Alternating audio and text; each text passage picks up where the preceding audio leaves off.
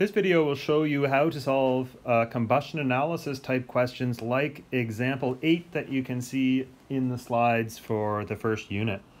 The question reads, when 0.6943 grams of terephthalic acid with a molar mass of 166.13 grams per mole, which only contains carbon, hydrogen, and oxygen, was submitted to combustion analysis, it produced 1.471 grams of CO2 and 0.226 grams of water. Calculate, first of all, the empirical formula of terephthalic acid, and second of all, the molecular formula. So we're told right in the question that this compound only contains carbon, hydrogen, and oxygen. That means its empirical formula is going to take the form of C to the CX, HYOZ. And what's going to happen is this is going to be burned in the presence of oxygen, and this will produce carbon dioxide as well as water. So all of the carbon that's present in the original compound will become CO2, all of the hydrogen will become water, and the oxygen present both in the compound and in the oxygen we're burning it in becomes part of both of the products. So we're also told that the total mass of the compound that we're submitting for combustion analysis is equal to 0.6943 grams. I'm going to call that MT, which is mass total.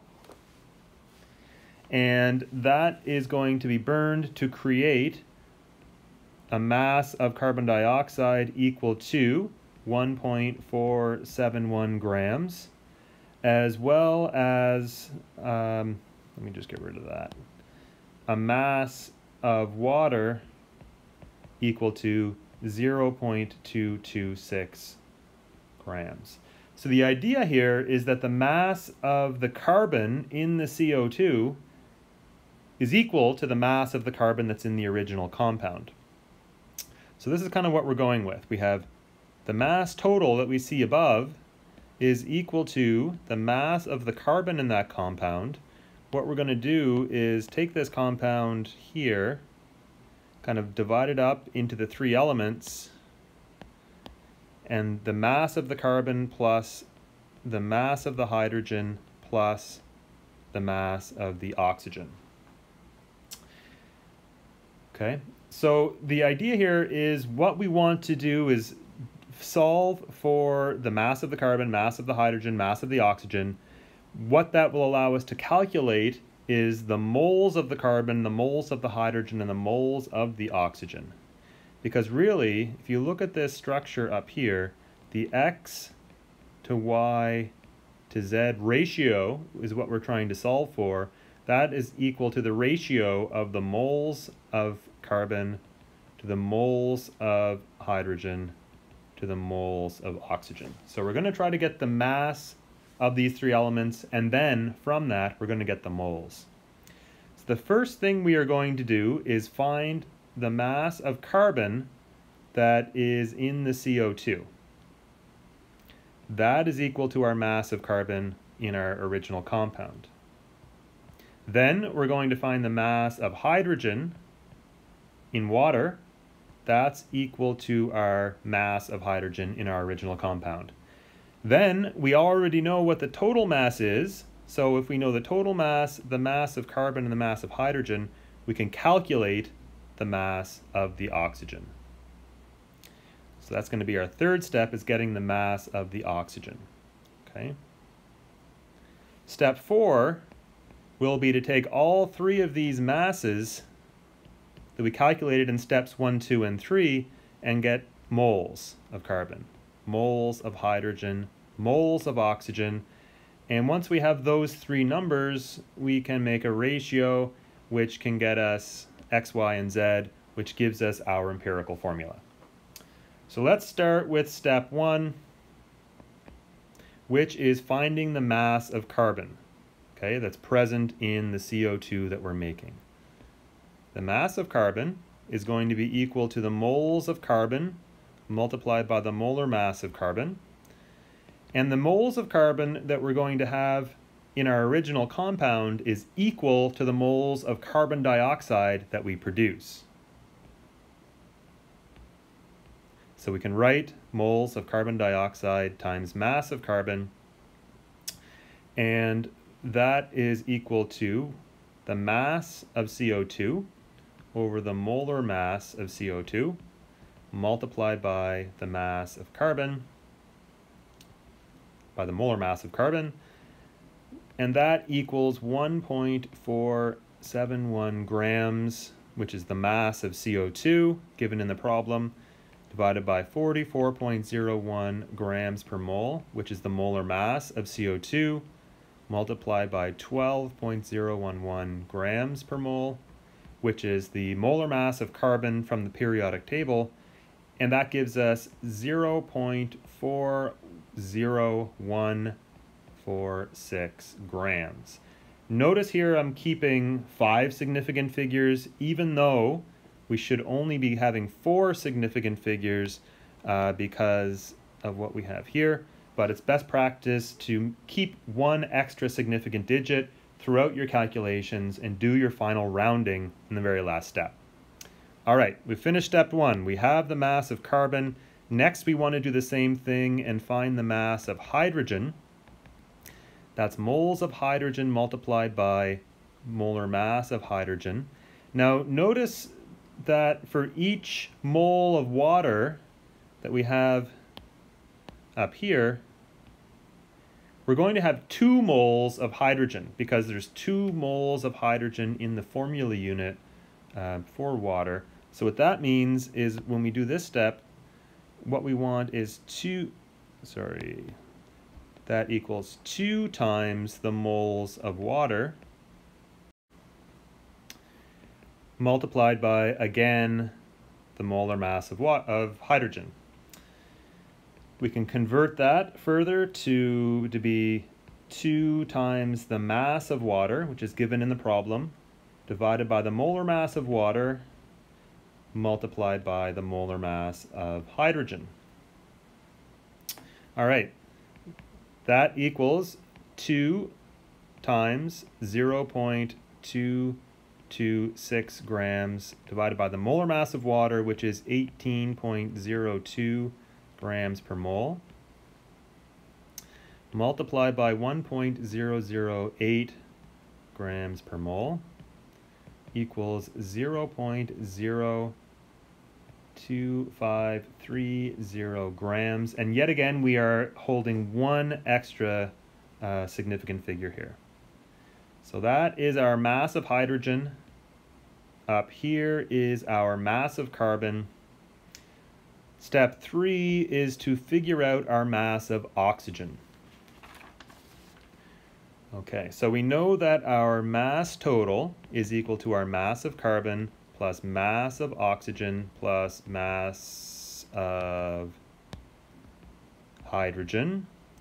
We know that our mass of oxygen, therefore, is our mass total minus our mass of carbon minus our mass of hydrogen, which is equal to 0.6943 grams minus 0.40146 grams, which we got from up here, minus 0.02530 grams, which we got from up here.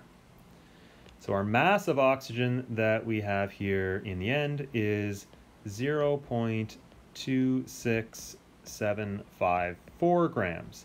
This last digit here is not a significant figure, but again, we carry 1 extra typically when we do these sorts of problems. Step 4, if you remember from above, was then converting these masses into moles. So we can get moles of carbon is equal to mass of carbon over molar mass of carbon. Our mass of carbon was 0.40146 grams over 12.011 grams per mole. And that will give us 0.033424 moles.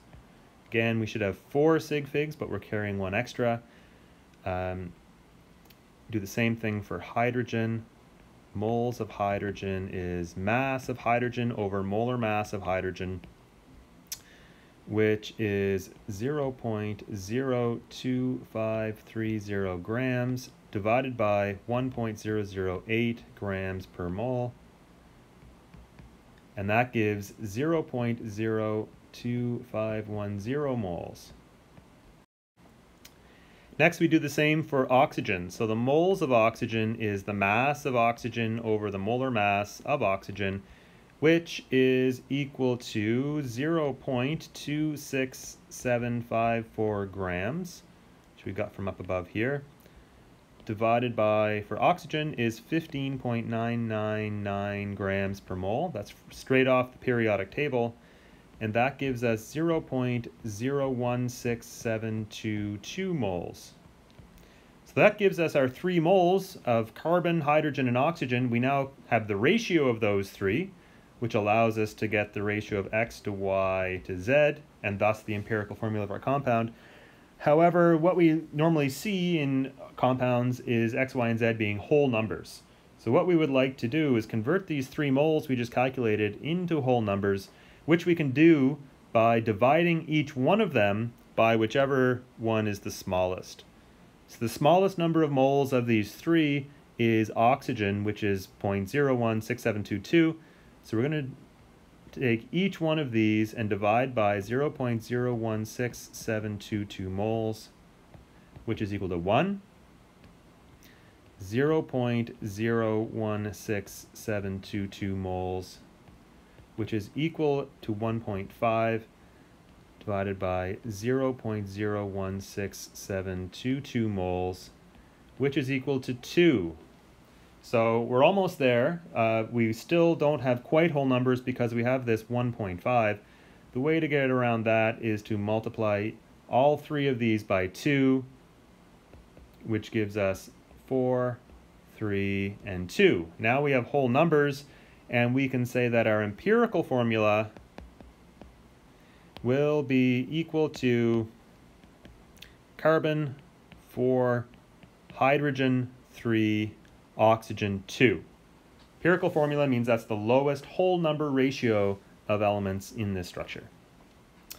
Great, that's where we wanted to be at the end of part 1. For part 2, or part B, we are asked to find the molecular formula.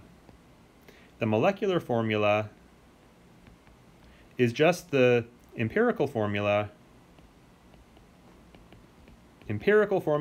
multiplied, each of the subscripts multiplied by some factor n, right? Because the empirical formula is the lowest whole number ratio. Molecular formula is the actual ratio, which is some product, okay? Some multiple of the empirical formula.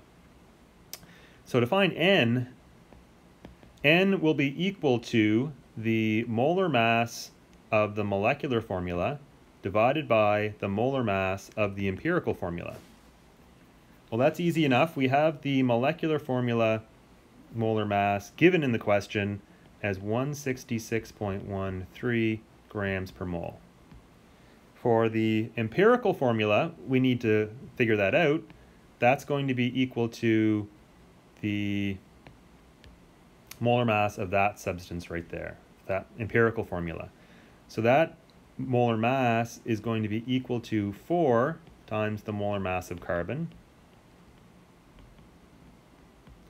plus 3 times the molar mass of hydrogen plus 2 times the molar mass of oxygen